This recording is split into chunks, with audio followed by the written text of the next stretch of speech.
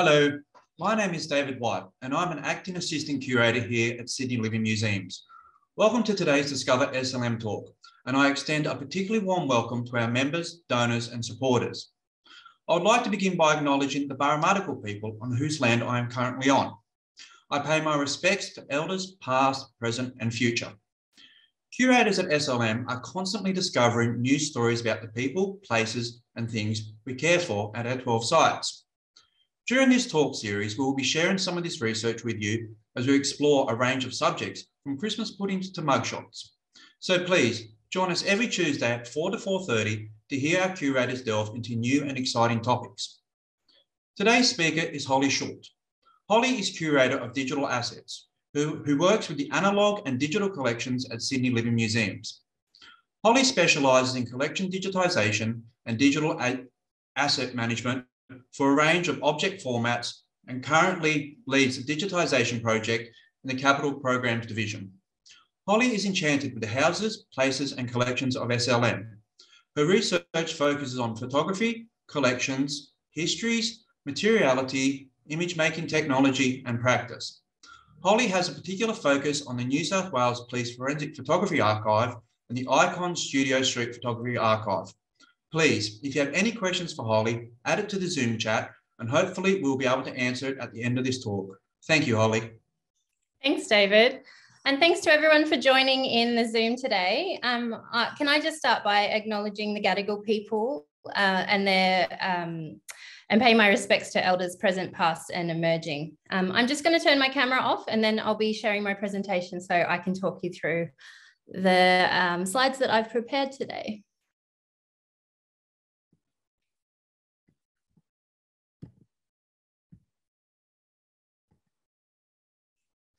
Great.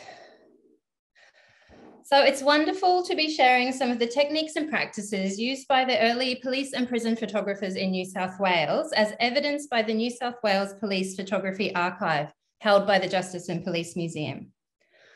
I will refer to this collection as the FPA throughout the presentation. The photographs I'm showing are all from this archive unless they're otherwise credited. The FPA is estimated at 180,000 items and was created between circa 1910 and 1964. The photographs are a record of Sydney's people and places. As long as there was need to investigate, the police were unrestricted in what, where, and whom they photographed. The resulting images depict every imaginable aspect of life in Sydney during the early to mid-20th century. The people who came to the attention of the police, the streets of the city and expanding suburbs, the picturesque harbour and beaches, the lounge rooms, bedrooms, kitchens and backyards that through unforeseen or unfortunate circumstance became the focus of the police photographer's camera. However, the indexes that explain the order and why these photographs were taken had been lost years ago. Despite this absence, the archive offers much evidence for interpretation and provides insights not recorded in mainstream practices of photography in Australia. Importantly, this is an archive of photographic negative formats. This evidence provided by the museum objects serves as leads for investigation into the subject depicted and to the craft of analogue photography. In the analogue process, the negative is a step to creating the printed image. By their very nature, these objects require a process of interpretation from negative to positive image. The different size negatives were used concurrently, indicating the range of formats and changes in photographic technologies across 50 years. The negative is the source of the photographic image. They communicate the level of photographic expertise required to be a practitioner at this time. They also provide clues about the size of the camera and the exposure settings through visual technical qualities like depth of field and sharpness. The discoloration, residue of chemicals, and silvering of emulsions, all indicators of the process and their lives as photographic objects for 100 years. These are the objects that the photographer himself, and they were policemen during this period, loaded into their cameras at the time of exposure. They were then processed in darkrooms and printed into positive photographs, but not before they were inscribed and sometimes even edited. The monochromatic emulsions contain visual representations and provide material evidence of the photographic practice. The negatives have been annotated and bear marks, scratches, fingerprints, all evidence of their use as working records. These handmade editions are vital for understanding the content depicted, dating the photograph, and further research of the images. Digitisation, management, and research of this collection is one part of my role with Sydney Living Museums.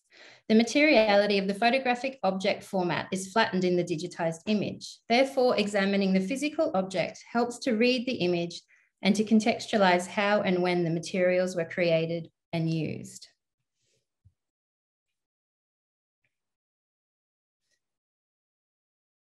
This presentation will focus on the earliest plates in the collection, those that depict the criminals, suspects, and others that came before the prison and police photographer's lens. The photographing of criminals and suspects for identification purposes had been common practice across the world since the invention of photography. However, it was not until the late 1880s when French policeman Alphonse Bertillon devised a formal system for the photographing, measuring, and filing of information about bodies and scenes that a standardized process was defined. Bertillon's standards were the first to dictate a person be photographed both front-facing and in profile views. The photographs, physical measurements, and other data was added to a card, then filed in a revolutionary system that provided an efficient process for organisation and retrieval of criminal records. Prison and police departments all over the world soon implemented these practices or the fundamentals of them. Bertillon's methods became outdated, but not before the visual conventions of the mugshot photograph had been established. In New South Wales, photographers within the police and prisons took portraits from the late 19th century, and these practices continue today in one form or another.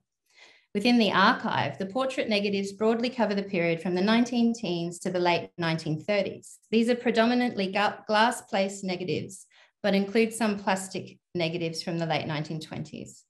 Photographers worked with analog cameras in their studios or on the job, then processed and printed their work in darkrooms. The prints made were collated and distributed for official purposes. This is a photograph that caught my attention, a beautiful example of a natural lit portrait taken by Sydney Police, probably in 1926. The subject is lit by ambient sunlight flooding onto the subject, perhaps through a window or open door. The photograph is well composed, well exposed, it's sharp and has been developed with even tonality across the plate. The example shows the expertise of the photographic work being carried out by police at the time. However, the plate bears no name in inscription, just the number 1167. This is the case for many negatives taken in this period. We may never identify this individual, but perhaps he's a suspect or person of interest in an investigation. However, the aspect of this photograph that really had me intrigued, and I hope you can see this in the digital image where I'm putting my mouse right now, was the wash mark that you can see across the area where the head and shoulders appear in the digitized image on the left. On inspection of the plate within the archive, the emulsion provided surprising details that led me to re-evaluate this portrait. The face of the man depicted has been retouched. Retouching and editing the emulsion was common darkroom practice for photographers. It allowed them to reduce, enhance, or modify the final print. Parts of the negative might also be completely painted over or scratched off to blend tones or isolate details before the print was made. There are many historic manuals with instructions for how to complete this type of darkroom image editing. The work was a type of Photoshop magic prior to the digital image age we expect in photography today.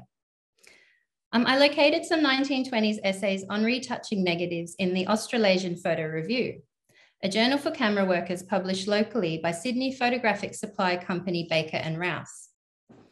An article by J. Krebs from 1923 called Common Sense Retouching instructs the reader in different aspects of this art form and includes a diagram illustrating the type of marks or touches that might be applied to an emulsion. Like many darkroom practices, retouching was an aspect of photographic expertise that went undetected in the final print. The author notes, "A little careful practice on an old negative will be necessary to get the required knack, as instructions on the matter can only be very general in scope. Retouchers rubbed a quick-drying medium, popularly known as dope, onto the emulsion side of the negative in preparation for their work.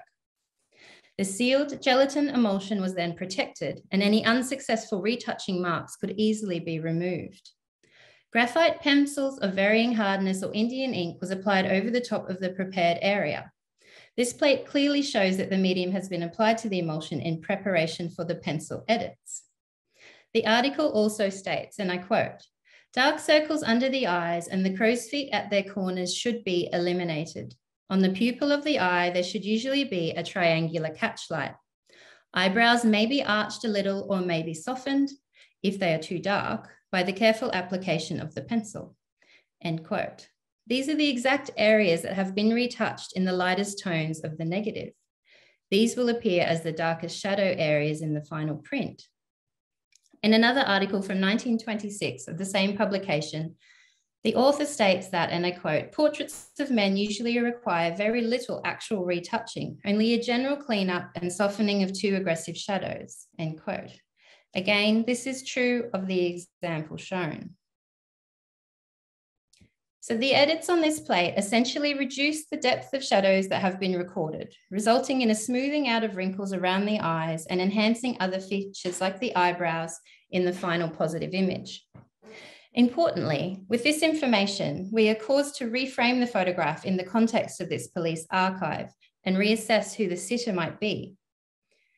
It is unlikely that the police would retouch a negative taken for investigation, as this would interfere with the evidence provided by the photograph. With this in mind, perhaps this is a portrait of a policeman or a detective. The Department of Prisons created or commissioned portraits of criminals serving time in jails across New South Wales. The plates have detailed inscriptions which were vital for record keeping, as the text was printed as part of the photographic print. They are also leads for researchers to find out more about the persons depicted and their crimes using other historic sources. One of the earliest dated negatives in the FPA is this mugshot taken at Darlinghurst Jail, Sydney on the 23rd of June, 1910. There were 2 negatives made in the prescribed pose, each containing 2 front and profile views of James Wilson. 2 images appear on a single plate, most likely taken on a single exposure. This is potentially because it allowed for 2 prints to be made from the negatives by way of contact printing. A contact print is when the negative is placed directly on top of photographic paper before exposure. After processing, this resulted in a photograph being printed 100% of the negative size, about 5 centimeters in height in the case of these prints. The photos were then added to the official record.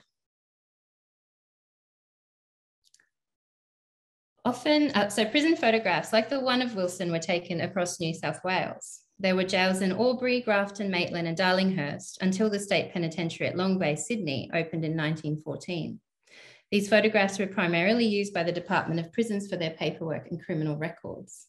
Police officers were also given copies of the images to familiarise themselves with local criminals. The negatives were printed by the police photographers and remain part of the FPA. The creation of mugshots in regional jails was potentially facilitated by commercial photographers. Many of the images indicate they brought some of their studio portrait practices into the prisons. These photographs were all taken at Grafton Jail between 1917 and 1919. The men in these photographs all wear the same tie and have on a formal jacket, indicating that they were dressed up. Presumably, these items of clothing were provided to the inmates by the portrait photographer.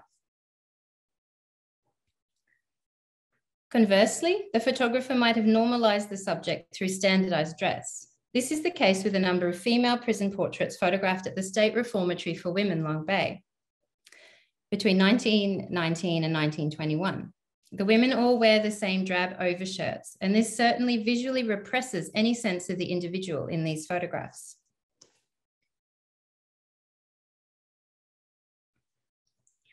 The police also took portraits of people passing through the court system, often before they were formally charged, if they were charged at all. The special photographs, as the New South Wales Police called them, exist as approximately 2,500 negatives taken from the 19-teens to the 1930s. In these portraits, the subjects appear in their own clothes. The specials were probably used to familiarise police with the city's criminals. The informality and the lack of telltale signs that the person was in custody meant they could also be shown to witnesses without prejudicing them against the suspect. Seemingly, the police photography did not strongly dictate the suspect's choice of pose, perhaps to capture a more candid and for policing purposes, a more useful shot. Although the 1920s specials seem to loosely follow long-established conventions of mugshot photography, capturing the subject in a headshot and full-length standing pose, the image content is far from formulated or consistent. The photographic beauty of these exposures, combined with the suspect's individuality, make it all too easy to forget the special's intended purpose as police mugshots. The different perspectives of the holding yard at Central Police Station are evidence that the photographer crafted each image on the day, positioning his camera, focusing and deciding exposures according to the level of available light. Clearly, this was more than a policeman just obeying protocol, if protocol then existed.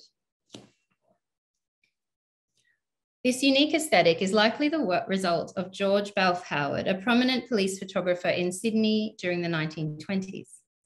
Howard graduated from the New South Wales Police Depot in 1910. He evidently had an interest in photography from a young age. The press reported that he had purchased his first camera as a teenager and that the police had utilised his photographic expertise prior to his appointment as official photographer. In 1921, Howard was promoted to sergeant and took charge of the photographic section. In one newspaper, he was praised for introducing Sydney's Rogue Gallery, the library of bulky books in which the criminal activities of Australian citizens are recorded. Evidently, he was a diligent, intelligent, and charming man with a talent for photography. Newspaper reports include admiring comments on his personal, professional, and photographic abilities and describe him as tall and handsome. Howard left his position as the police photographer in 1929, taking up senior roles until his retirement 20 years later. There is strong evidence of a rapport between photographer and the subject. The range of compositions, posing, and expression Howard captured through the specials is highly unusual. The resultant images resonate more with the studio or family portraiture genres. But the special photograph prints in the police record show more clearly the intention for the changes in Howard's photographic practice. There are two registers, one created between 1914 and 1929 of special photographs held at the State Records Authority of New South Wales. These volumes have an index of name and feature the contact prints made from the special photograph negatives alongside handwritten annotations about the individual.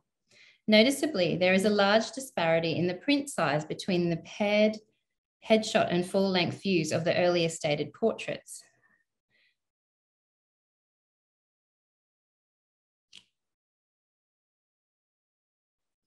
This is a result of the subject appearing at different scales in the negative, and you can see that on the top line, top right image, middle right image. The later pages show prints from the single negative that contain both views of the subjects. Those views are reproduced next to each other at a single scale and in a single photograph. The pages have also been printed with a template for each suspect. The pre-printed pages reinforce the planning and genius of Howard's development, clearly showing the outcome of his photographic innovation, moving from taking two separate photographs of his suspects to a single plate with two different views of the suspect.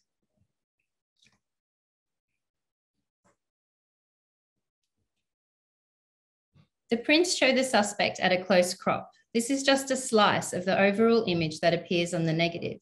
It was the photographer's intention from the outset then to show just this portion of the image in the final record. This visual assessment makes it immediately obvious just how privileged we are to have the original negatives. The full frame image allows us to see beyond the intended frame of reference. Arguably, it is the unprinted areas and incidental details, detective bystanders, pallet beds, cell doors that provide a greater understanding and broader narrative for the moment these portraits were taken. They hold a tonally superior photograph and allow us to make a first generation reproduction from the source image in the digitized image. The images made from these plates have a sharpness and clarity not evident in the prints from the volumes, now rippled from decades of being pasted into volumes. The archive also contains photographs depicting prominent boxers and wrestlers that toured Australia in the 1930s and 40s. These negatives may have been commissioned or taken by police in relation to the police boys' clubs they managed. Dave Shade was ranked one of the world's greatest middleweight fighters.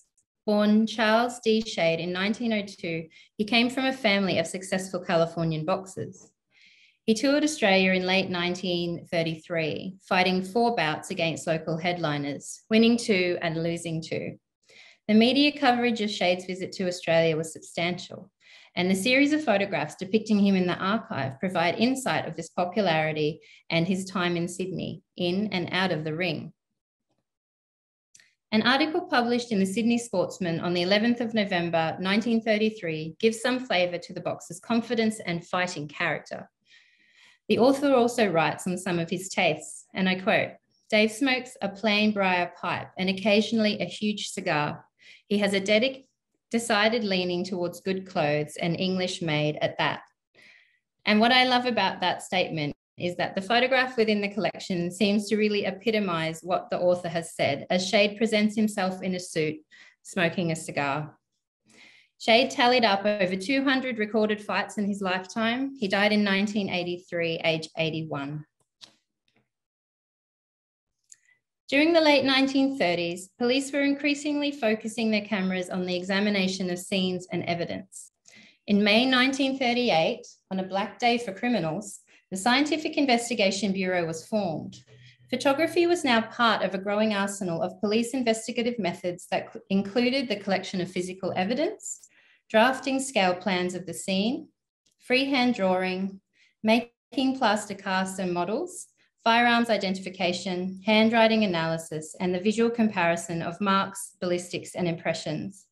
Pix magazine profiled this work in the article titled "Science Traps New South Wales Crooks," published on the 21st of December 1940, stating that within just 2 years of the Bureau's establishment, between 1938 and 1940, the workload had increased by more than 4 times. The work of the now roving mid-century photographer was enabled with developments in camera, film, and flash technology. Police photographers now shot packs of plastic-based black and white sheet film in handheld analog press-style cameras. The negatives dating from this period of the FPA predominantly depict policing work of this nature. The golden age of the mugshot had declined.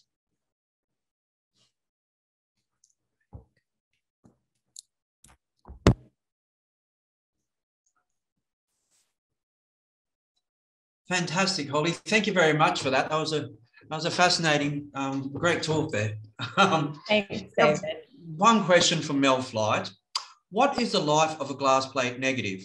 Do they deteriorate? Do they have a limit on how many times they can be used to produce a photograph?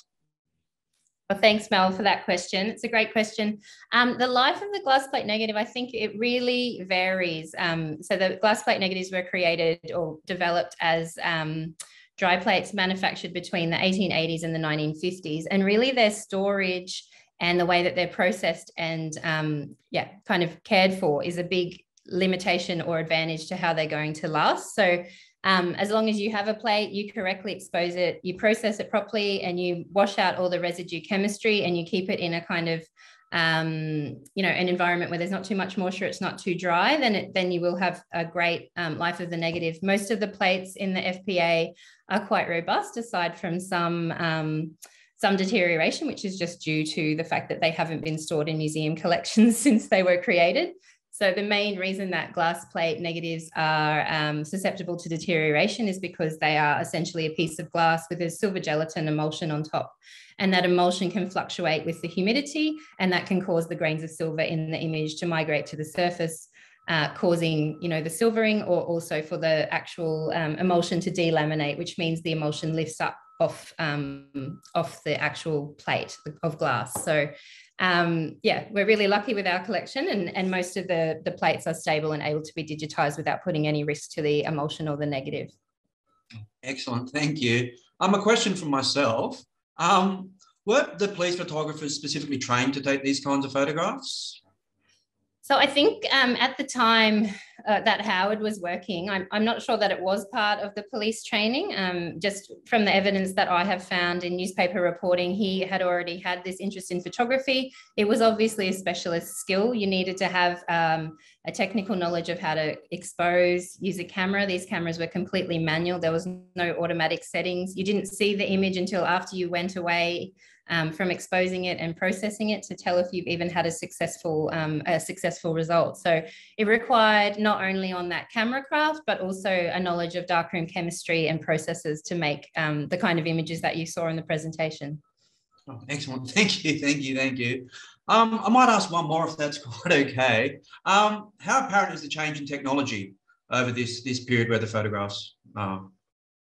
Yeah, so I really focused on the earliest part of the archive, which is mainly the dry plate negatives. As I said, they were processed. They were processed in factories and manufactured from about the 1880s to the 1950s. But most of the plates were quite large, meaning they would have been exposed on a large camera. But as more formats became available, the formats became more compact for the glass plates. So the largest glass plates we have in the collection are about 8 by 6 inches, and the smallest ones are about 3 1/4 by 4 1/4 inches. So there's a big difference in the physical size, meaning there's a big difference in the camera technology. But really, by the time plastic-based films come in the 30s and 40s, you can shoot a lot more negatives because they're a lot more lightweight.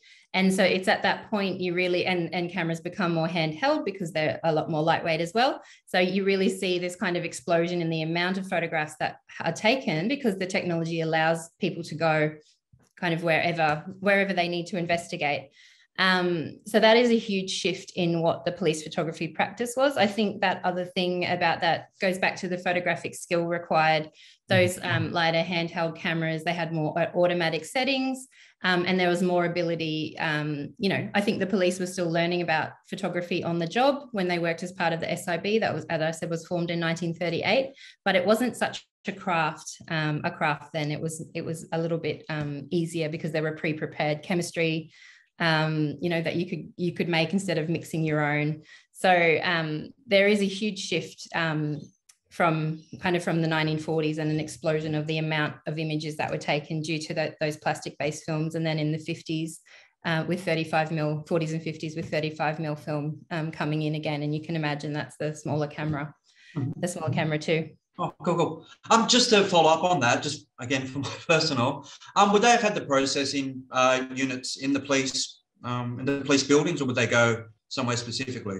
Yeah, we know that at Central Police Station there were dark rooms, at least from, well, possibly earlier, but at least from the time that the SIB was set up. So in the 1930s, 31, 32, they had a small room there. And one of the oral histories that we recorded with one of the police photographers, one of the early founding members of the Scientific Investigation Bureau, said they had a darkroom the size of the country dunny. So they were doing all their work in-house. And I guess because of the sensitivities around the investigation, that was part of what they were required to do. Oh, excellent. Thank you. Quite a few people saying thank you. What an interesting talk you had as well. So thank you so much. Well, thank you very much, Holly. And for everybody, please join us next Tuesday at 4 for a talk on 19th century domestic advice manuals with assistant curator Marina Grulang. Thanks again for joining us, and everybody, please enjoy your evening. Thank you. Thanks.